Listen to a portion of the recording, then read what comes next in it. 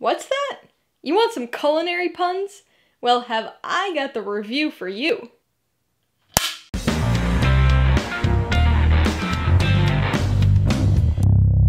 Hey everybody, welcome to Mainely Movies. As part of my coverage of the 2022 Toronto International Film Festival, today I'm going to be talking about the 2022 dark comedy thriller, The Menu, which will be released in theaters on November 18th. If you're new here, please consider subscribing for a variety of movie-related content like reviews, rank lists, and trailer reactions. All my reviews include a breakdown of the pros and cons, my rating, and some tailored film recommendations, so be sure to watch through to the end of this video for all of that extra content.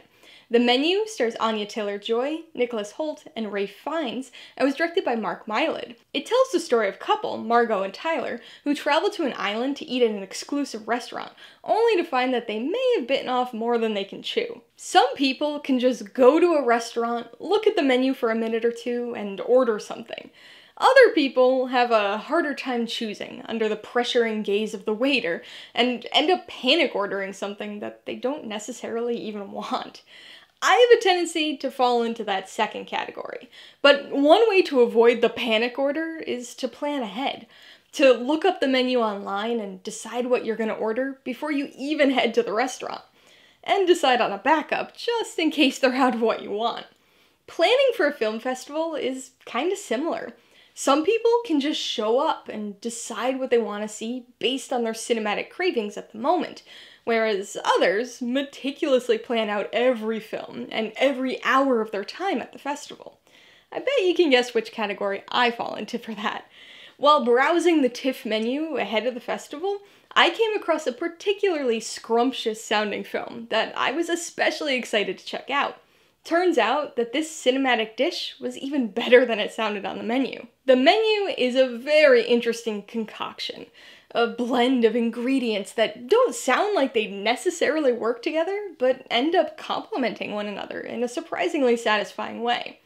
There are culinary and foodie elements that'll make your mouth water, and a zest of mystery to make the flavors pop, but really, this is a perfectly executed emulsion that combines satirical dark comedy and thriller. It definitely has its shocking moments that could be described as horror garnish, but it's not really a horror movie, as some of the advertising has indicated. Just biting social satire that gets very dark at times, but remains quite funny throughout. The satire here is not unlike that of some other popular films we've seen in recent years. It's not even all that unlike another movie that was at TIFF this year. It tackles class differences with a familiar eat-the-rich mentality, but frames it all through a culinary lens.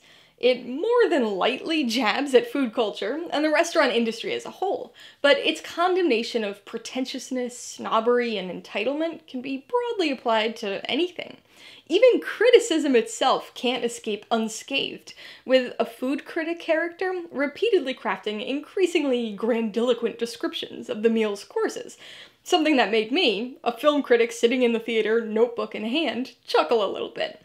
This is not a subtle film by any means, but its spotlight on the idea of experience versus mere consumption is fittingly appropriate. The Menu is a film that takes place over the course of a single dinner, mostly in one location, a dining room with an adjacent open kitchen. Single location, single day films can sometimes be a bit of a challenge and don't always work, but the screenplay here is crafted remarkably well, and most definitely ensures that this film works. It starts off with a mysterious air as the island and players are introduced, but there's also an immediate sense of uneasiness, a lingering feeling that something unsavory is going on. Much like the dinner at the heart of the story, this film is a full-course meal, building on itself and gradually coming together over the course of the night. It's a stylishly plated affair, with each of the meal's courses receiving entertainingly informative intertitles, and also revealing another piece of the plan. It's subtle at first. You won't even realize it's happening during the first course or two, but it definitely becomes much more obvious as the meal progresses, continuously building tension with the story, editing, and even sound design. I'm always a little hesitant of films with big ensemble casts. The more characters you introduce to the story, the less time and focus can be devoted to each of them. Oftentimes, this can result in underdeveloped caricatures, rather than meaningful characters. But in a satire, sometimes that's actually ideal. We have our main three characters who receive a bit more focus, but the remainder of the dinner guests are intentionally one-note, lampooning their very stereotypical qualities. Hong Chau's Elsa gets a bit more characterization than the other workers on the island, and is responsible for some of the film's funniest lines. We've also got Nicholas Hoult as the pretentious Instagram foodie chef superfan, believably tapping and snapping away. He's perfectly unlikable, which makes it all the more easy to empathize with Anya Taylor-Joy's Margot, the outlier on the guest list. And then, of course, we've got Ralph Fiennes, who gives a commanding and captivating performance as chef. The Menu is a dark film, but it's also an exceptionally fun one.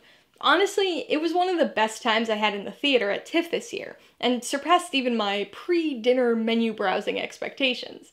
It's a film that will simultaneously make you hungry and put you off your appetite, make you laugh and shock you, and of course, entertain and satiate you. This is one meal you won't be sending back to the kitchen. In fact, you'll probably find yourself asking for seconds. Alright, let's talk about the pros and cons. Pro number one is the screenplay. This is a wonderfully crafted film. The story's engaging and twisty enough to stay interesting, but never so much as to annoy. Its satire is very blunt, but the dark comedy is wonderfully funny, both with its situational humor as well as its witty, playful dialogue. And the structure of this film, set up to mirror the course structure of the meal, is a delightfully creative approach to telling this story. The second pro is the style. I realize this is kind of vague, but it incorporates a lot of things.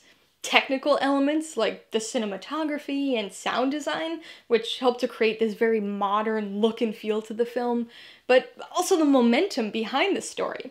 The quick pace and the snappy editing that keeps things moving forward.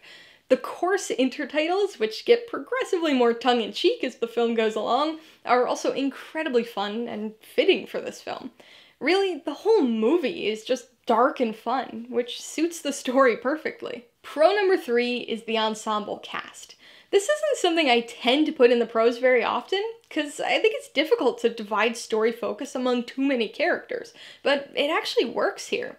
The dinner guests all have their unique qualities that the film makes sure to dig into, but they're also a cohesive whole, a bunch of entitled jerks that just so happen to be dining together. Even the three focal characters are fantastic. Hoult's obnoxious and very punchable Tyler, Taylor-Joy's mysterious and resilient Margot, and Fiennes' intense and cryptic chef. On the con side, my only issues are really just minor nitpicks. Honestly, I had a wholly fun time with this one, but as I said during the review, this movie is not subtle with its themes and intended messages. It's very playful with these ideas, and can come across a bit smug at times, which may put some people off. I think this con is a bit like cilantro. Some people will appreciate the depth it brings to the dish's flavor, while others will find it tastes a bit soapy and ruins the whole dish. Before I give you my rating and recommendations, I want to remind you that if you're interested in buying the menu or any of the other films I mentioned today, I do have affiliate links for all of them in the description below. I get a small commission from anything you buy using one of my links, so I'd really appreciate it if you'd use them, if you're in the market for any of these movies. I'm gonna give The Menu 4.5 out of 5 paws. This is a deliciously entertaining film, an emulsion of satirical dark comedy and thriller paired with a delectable ensemble cast. The stylish plating and biting social commentary are sure to satisfy even the most discerning palate. I would recommend The Menu to fans of dark comedies and social satires. This is certainly not a subtle film in its criticisms, but it is a very entertaining one. It's been advertised as a horror film, and while it's got some horrific moments, if you come in expecting a true horror, you'll probably be let down a bit. It's definitely more a satire with strong thriller elements instead. Also, fans of food, and especially foodies who can laugh at themselves a bit, will likely enjoy big bites of this one. If you liked The Menu, I would recommend Triangle of Sadness. This was another film that showed at TIFF this year, and it too is a dark satirical comedy that tackles themes of class difference. It also features a very memorable dining room scene that's admittedly memorable for very different reasons than The Menu. If you want another food-based thriller with strong social themes, you might want to check out The Platform, which also premiered at TIFF, though back in 2019. And if you still haven't gotten your fill of dinner-centric thrillers, you should watch The Feast, which is a psychological slow burn that focuses on a wealthy family's dinner party and their mysterious server. Alright, a couple questions for you guys. Number 1, have you seen the menu? If so, what'd you think of it? And number 2, what's your favorite movie about a chef? Be sure to leave your answers in the comments below so we can get a discussion going. Alright, so if you got some enjoyment, insight, or information on this review, I'd appreciate it if you'd hit that like button.